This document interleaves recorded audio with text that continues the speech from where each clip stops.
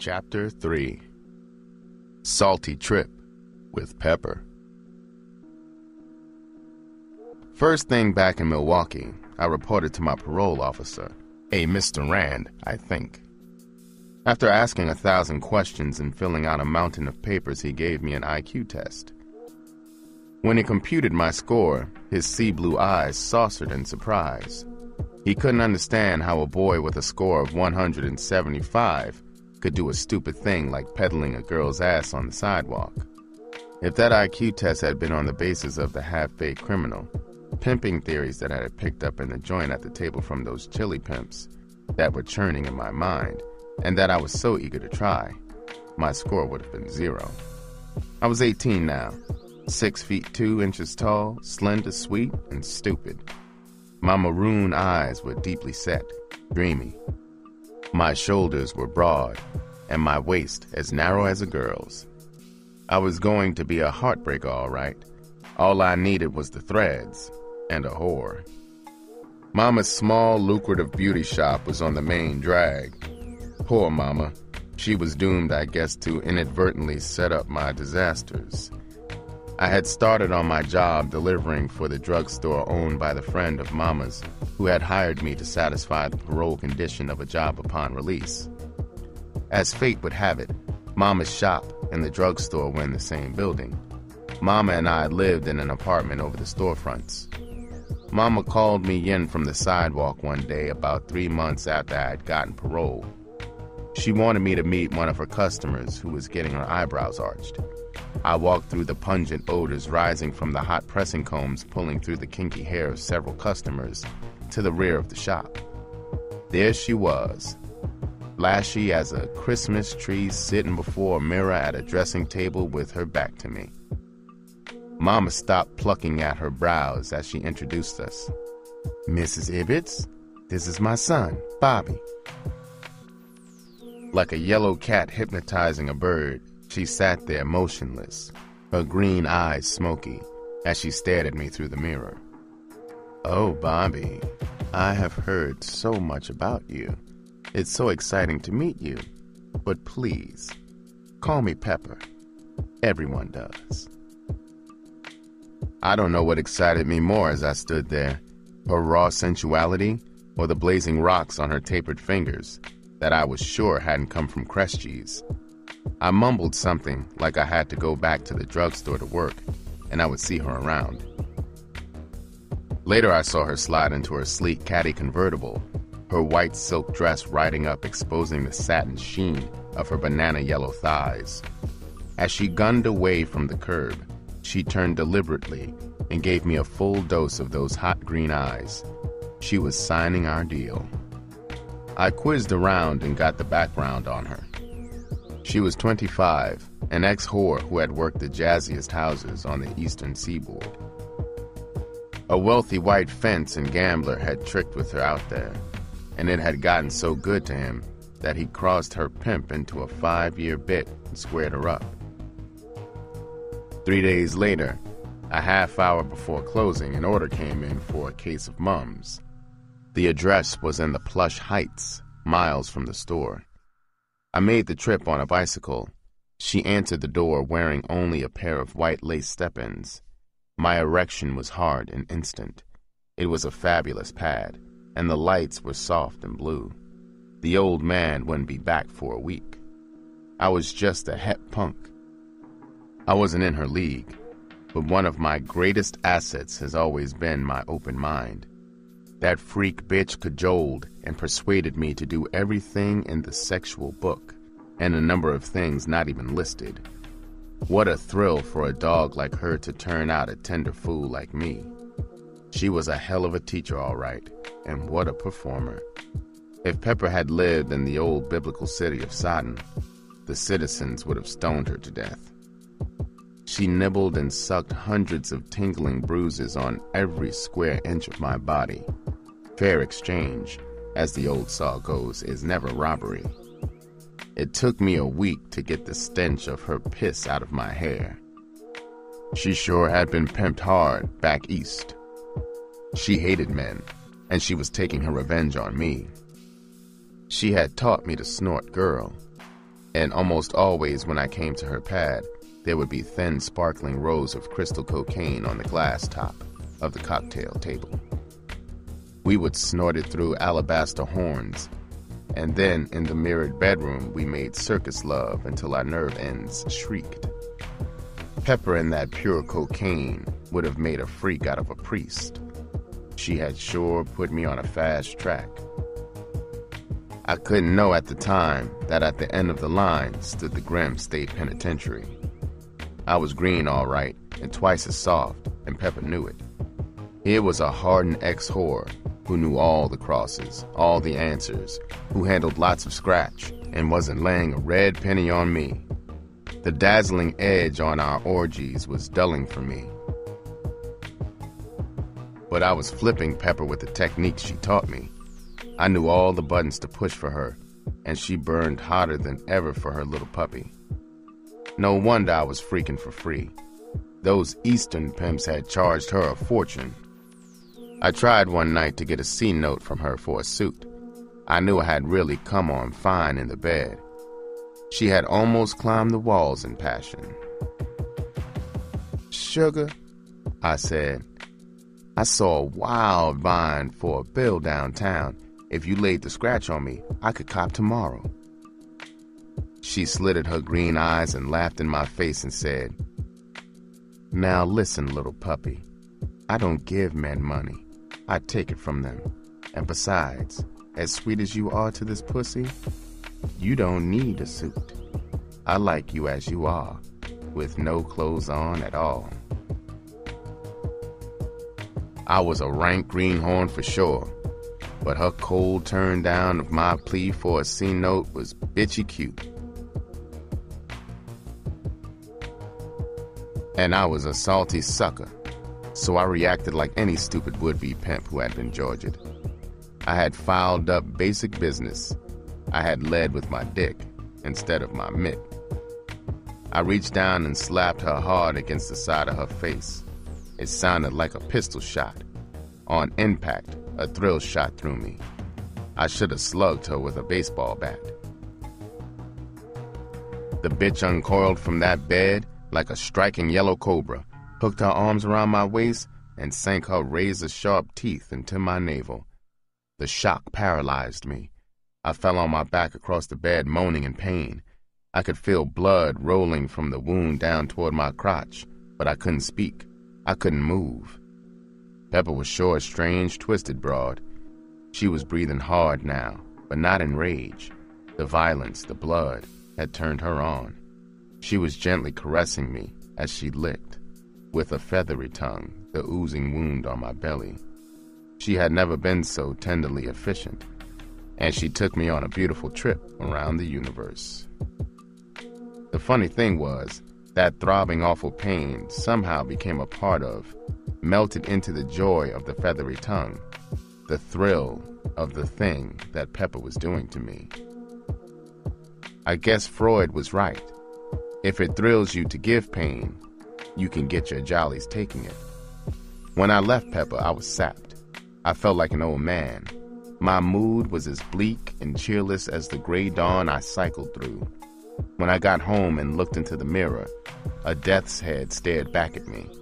The vampire bitch was sucking my life's blood all right. I also knew that crystal cocaine wasn't exactly a health tonic. Pepper was too fast, too slick for me. I had to make her shit or get off the pot. I made the skeleton in the mirror a solemn vow that before the week was out, I would in some way get Weeping Shorty, a pimp about 55 who, while a gorilla pimp, was the best pimp in town, to pull my coat, to give me a plan for putting a ring in Pepper's nose. Before I got busted, I had seen him at Jimmy's joint. He had looked horrible then, and now, less than a year and a half later, he looked like a breathing corpse. Hoss was his boss. He had chippied around and gotten hooked. It was Friday, almost midnight when I found him. He looked at me and made that clacking sound against the roof of his mouth with his tongue.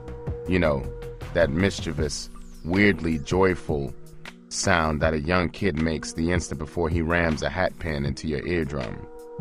Then he said, Well, kiss my dead mammy's ass if it ain't Mack and Youngblood, the whore's pet and the pimp's fret. The junkie bastard was jeffing on me, lashing me with contempt and scorn. Old pimps always know when a youngster with a yen for the pimp game is desperate for advice. After all, they remember when they started and what a bitch it was just to learn the million questions. The answers would come slowly, from heartbreaking trial and error, from the ass-kissing of the few who had solved the riddle, who pimped by the book. The cleverest pimp could give 1,000 years and never come close to the answers. Weeping Shorty was an old man, and he had gotten past the questions and had worked out a few answers, but even so, he knew 1,000 times more than I did. So, I fought for control. I couldn't show anger. If I did, he would cut me loose. We had been standing under the awning of a vacant storefront. He pulled me with the jerk of his head. I followed him to a big shabby Buick. It was parked at an intersection in a cheap trick district. When we got inside the Buick, I understood why he had parked it there. He could watch and keep tabs on his stable of scrawny junkie whores working the four corners of the intersection. He sat under the wheel, not saying anything, his eyes straight ahead. I had kissed his ass for a half hour, and now he was freezing up. I thought of the tiny pile of cocaine wrapped in tin foil under my instep that I had filched from Pepper. I fished it out and held it in my hand. Perhaps the cocaine would open him up. I turned to him and said, "Weeping, do you want a light snort of girl?" He stiffened like a butcher knife had been run into his back. He looked at the wad of tinfoil in my palm and snatched it in the same motion, hurled it through the window on his side. His top was blown. He shouted, "Nigga, ain't you got no sense? You trying to go back to the joint and blow my wheels?" I said, "What did I do wrong? All I did was to offer you the C just to be sociable. What's wrong with that?" He said, "Sucker, first, booty butt, you don't transport no hard in your stomp. Keep it in your mitt so you can down it fast to the turf. Second, you're on parole. You're hot. You ain't got no business sitting dirty in my short. There's a law, sucker, that can confiscate a short with stuff in it. You know if the heat had hit on you, you would unload in my short.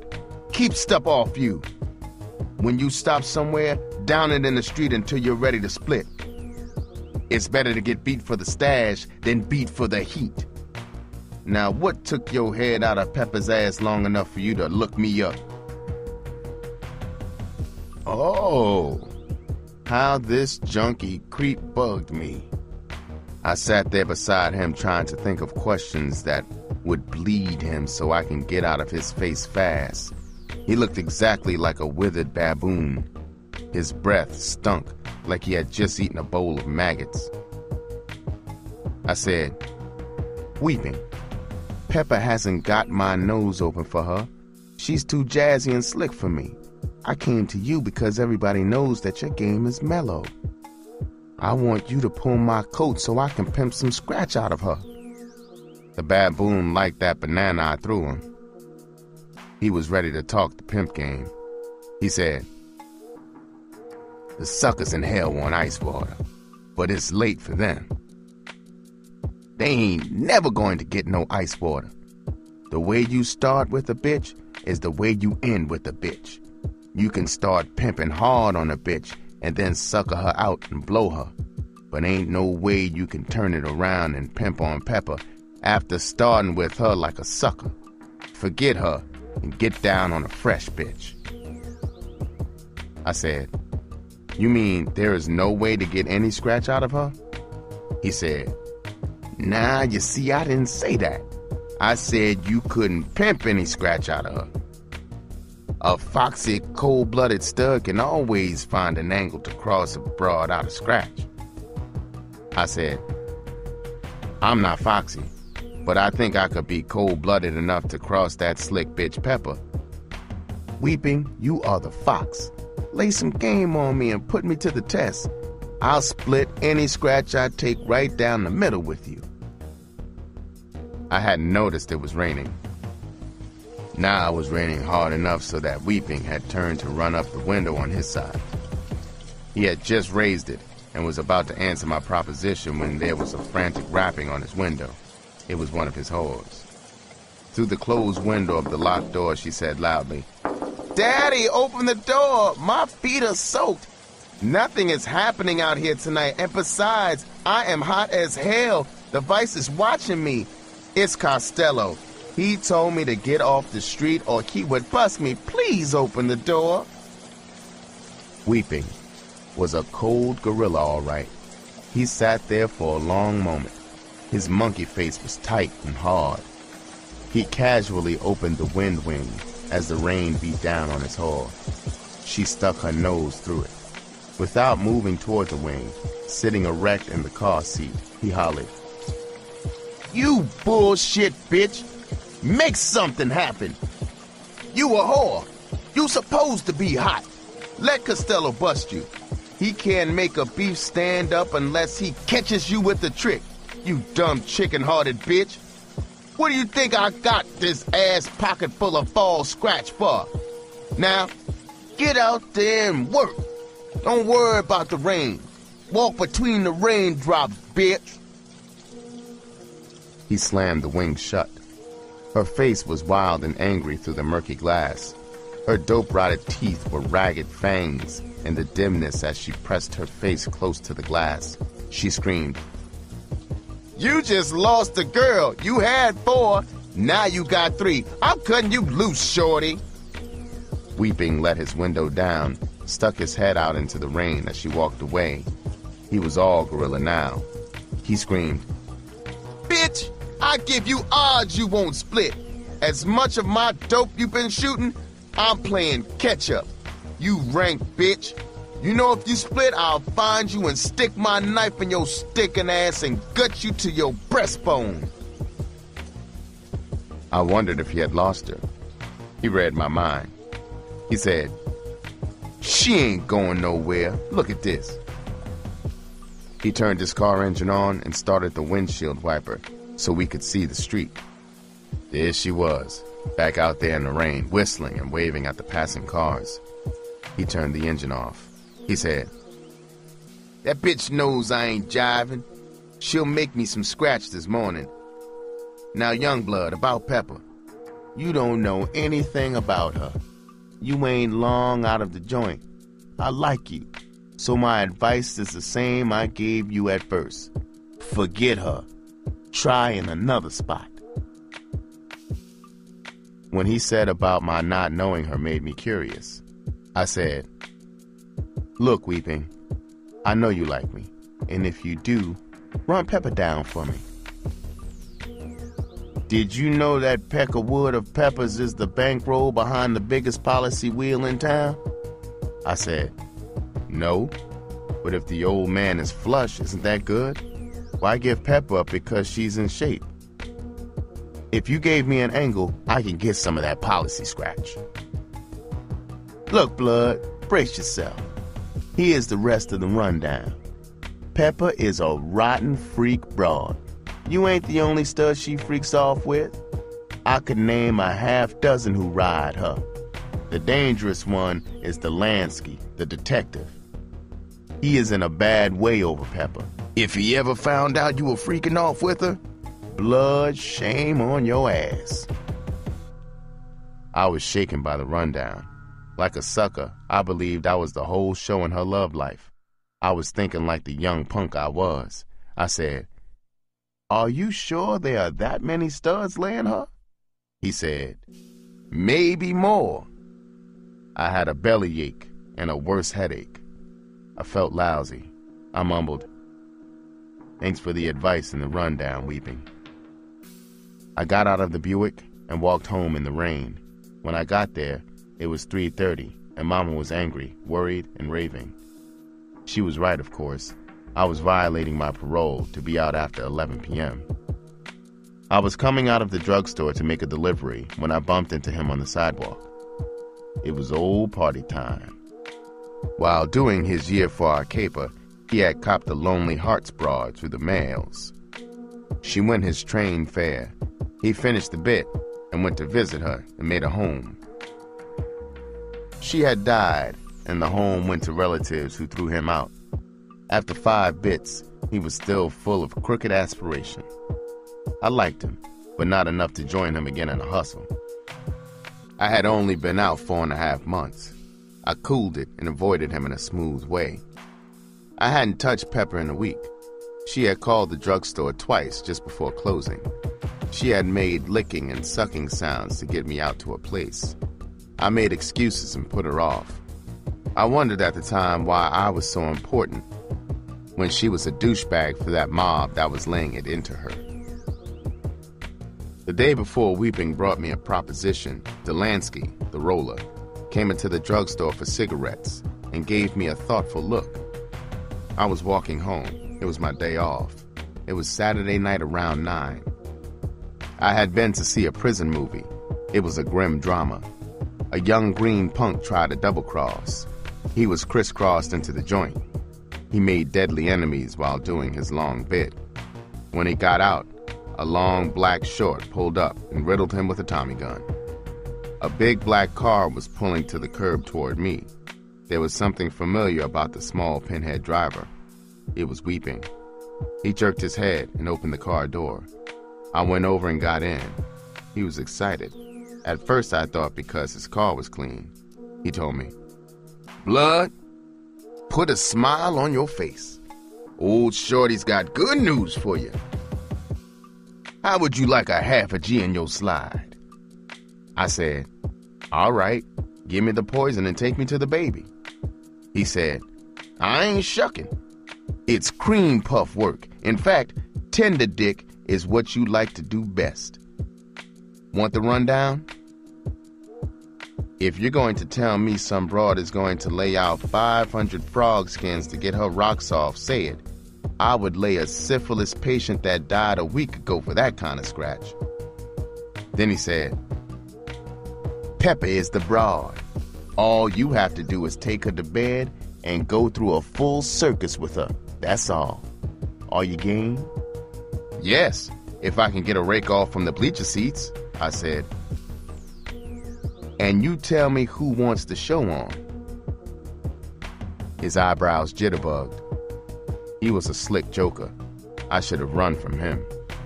He said, "No, I can't tell you who. Don't worry about the scratch. It's guaranteed.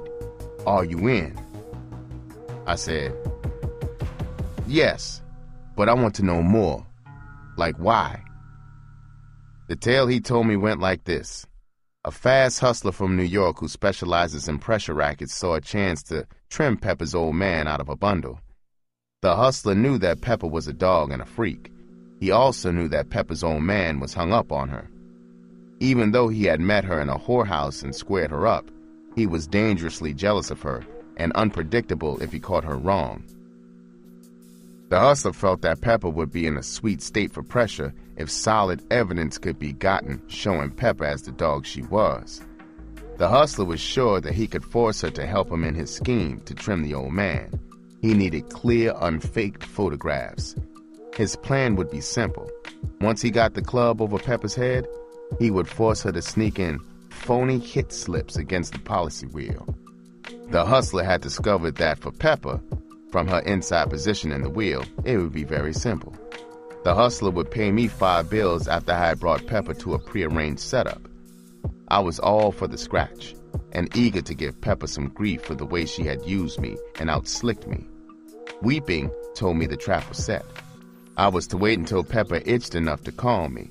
I was not to call her. Whenever she called, I was to tell her to meet me in the bathroom of an old but still elegant hotel on the fringe of the arcade and shooting gallery section of town. I was then to call him. I was to make sure that at least 2 hours passed between her call and when I went to the desk and asked for the key to apartment 214. My name would be Barksdale. That name I'll never forget if I live to get 100. On the third day after I had gotten the rundown on the trap, Pepper called the store. It was 8:55 p.m., 5 minutes before closing. I answered the phone. She was burning blisters for one of our parties. She invited me to her place as usual. I told her that I had to tidy up the store and also mail an important package at the downtown post office for my boss. I asked if she could get dressed and meet me by 10:30 in the ballroom of the hotel. It would be more convenient that way. She agreed. I called Weeping. He told me to maneuver Pepper's face towards the head of the bed as much as possible when we got into the act. I went to the ballroom and drank a rum and coke until she got there. I almost felt sorry for her when I saw her coming through the door. She looked so innocent and clean, not at all like the cruddy filly that humped up a funky lather beneath a mob of jockeys. We took a booth so that I could watch the clock. She was Jacqueline the Ripper with a fly, but she had a great gentle touch inside, if you know what I mean. She was a space buff, all right. She was checking out my readiness for entry into her inner space. At 11 sharp, Mr. and Mr. Boxdale picked up the key to their pad. We walked onto the stage. Wyatt Earp would have gone ape over the pad. It was overstuffed, horsehair living room, gleaming brass bed, giant cherubs on the wall, Gideon Bible on the marble, top bedroom table, midget efficiency kitchen cubicle. So what? We hadn't come to cook. High on the wall over the bed were the two gold-colored cherubs. Their eyes were holes, their mouths popped wide holding the light fixtures. When we got into the brass bed, we got the show on the road. I was almost sure some steamed-up joker in the adjoining room had his gizmo focused on the carnival through a drilled hole peeking from a cherub's empty eye socket. Pepper let me out of her hog at 1:30 in the a.m., just 2 blocks from Weeping's horse stand. I felt good. I was going to collect 5 fat ones for my pleasant night's work. It was like having a license to steal. I spotted Weeping's pinhead in his Buick. As I walked toward him, I couldn't stop thinking about the Eastern blackmailer. I thought about that green rain that would fall when Pepper started rolling those phony hits in. I thought about how I could catch a few palms full. Smooth as silk, the payoff came off. When Weeping handed me my scratch, he gave me a funny look. He said, "Take it easy, blood. Take it easy." The next day I went downtown and got clean. It was the early years for the Nat King Cole trio. They were playing for a $2 dance that night at Liberty Hall. Party and I were in the balcony at a table overlooking the crowded dance floor. We were slaving like sandhogs trying to tunnel into the flashy high yellows on our laps. They were almost stoned, ready for the killing floor. Party saw him first coming in the front door of the auditorium. He knifed me in the side with his elbow. Then Khan style from the side of his mouth he whispered, "Delansky, the heat." The bastard's head was on a swivel. He was looking everywhere at once. I felt mad butterflies with stingers ricocheting in my belly when his eyes spotted me and locked on me. I froze. His eyes were still riveted to me as he walked up the stairway straight for me. I pretended to ignore him. He walked up behind me and stood there for a long moment. Then he dropped a hand like an anvil on my shoulder. He said, "Get up. I want to talk to you." My legs were shuddering as I stood in a small alcove with him. He said, "Where were you around 10 and after last night?" Relief and courage flooded me. That was easy. I hedged. "Why?" He said, "Look, punk, don't get cute. Where were you?" "Don't answer." "I know where you were. You were out on Crystal Road in the nighttime burglarizing the home of Mr. and Mrs. Frank Ibbets. Nighttime burglary is 5 to 10. My courage and relief swiftly drained out. Frank Ibbets was Pepper's own man. He was roughly frisking me now. He ran his hands into my side pockets. With one hand, he brought out the $300 left from my payoffs, plus 20 clean dollars. The other came out with a strange brass door key. He said, "Geez, for a flunky in a drugstore, you got a hell of a bankroll. Where did you get it? And where and what does this key fit?" I said, "Officer, that's crap game money. I have never seen that key before." He grabbed me firmly like he had captured Sutton and walked me through the dancers out the door to his short.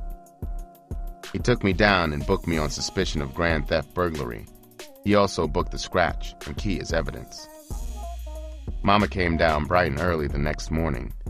She was in a near-fainting dither. She was clutching her chest over her heart.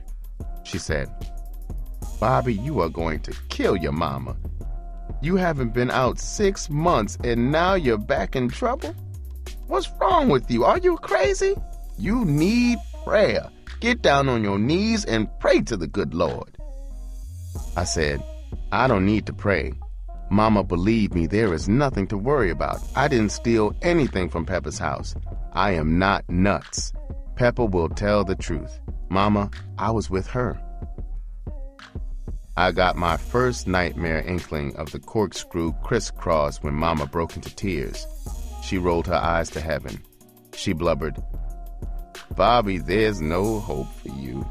You are going to spend your young life in prisons. Don't you know, son, your mama loves you? You don't have to lie to me."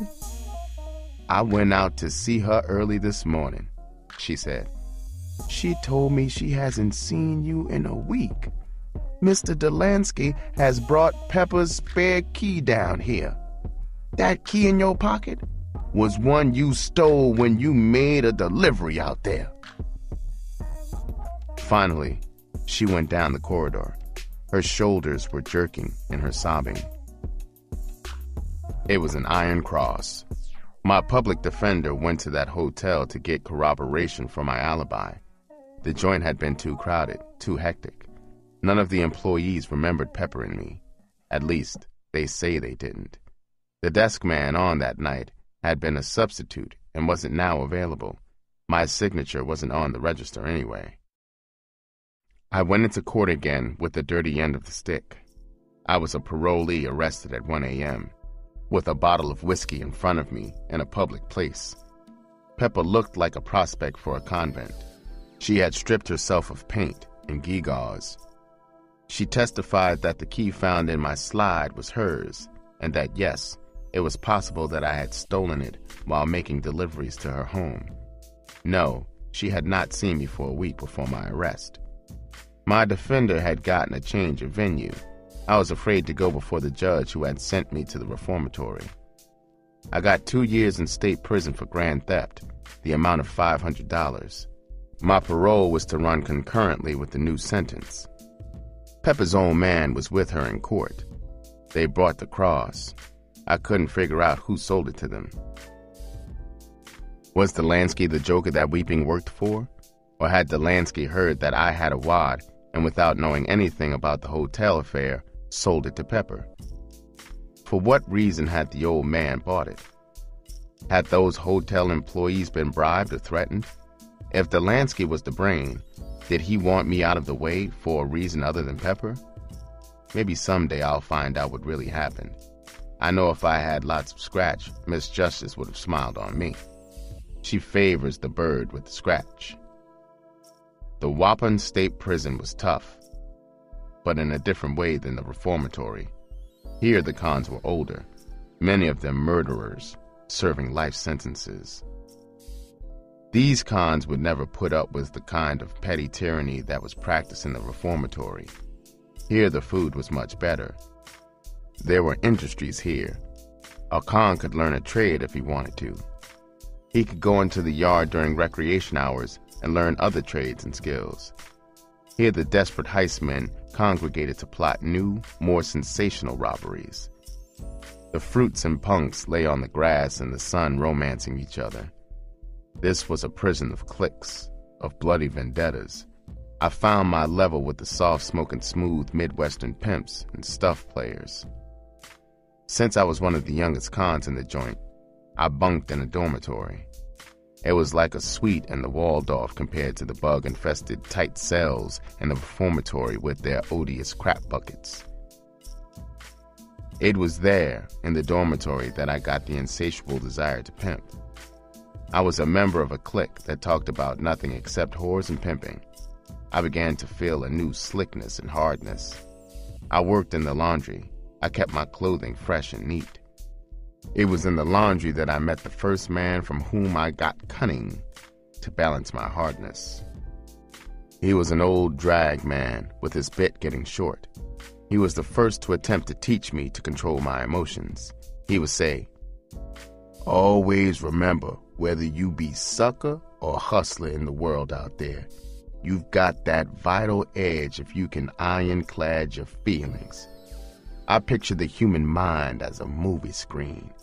If you're a dopey sucker, you'll just sit and watch all kinds of mind-wrecking, damn fool movies on that screen. He said, "Son, there's no reason except a stupid one for anybody to project on that screen anything that will worry him or dull that vital edge.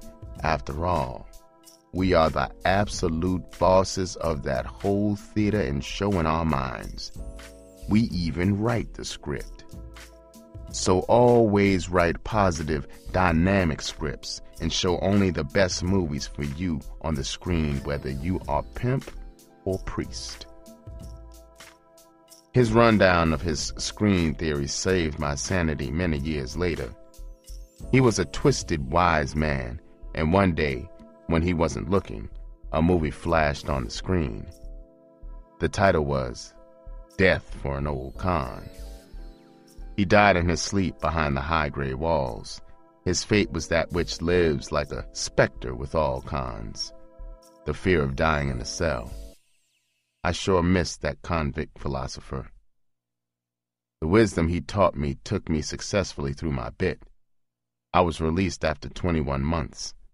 I got 3 months good time for good conduct. With good time, I was free, slick, and bitter. No more small towns for me. I was going to the city to get my degree in pimping. The pepper cross had answered a perplexing question for me. Why did justice really always wear a blindfold? I knew now. It was because the cunning bitch had dollar signs for eyeballs.